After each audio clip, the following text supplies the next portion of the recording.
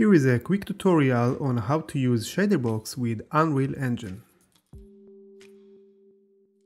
Start by extracting the Unreal Engine sample scene.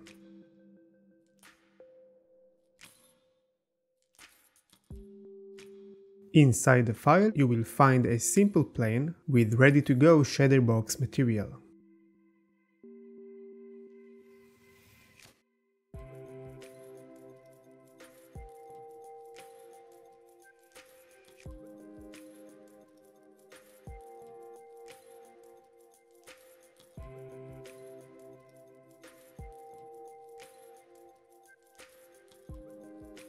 Let's explore the material settings.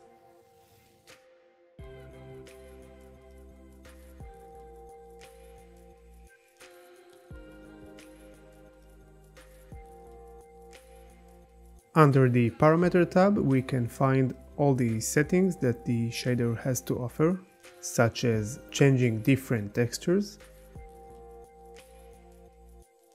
We can adjust the room depth.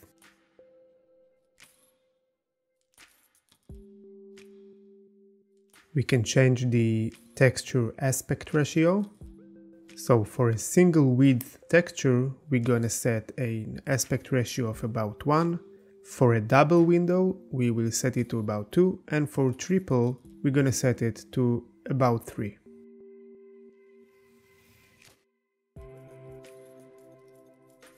With the overscan settings, we can stretch the texture beyond the plane object, either to the width or to the height.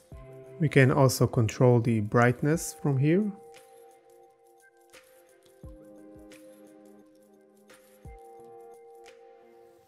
Enable or disable the mid-ground furniture, and also control its position.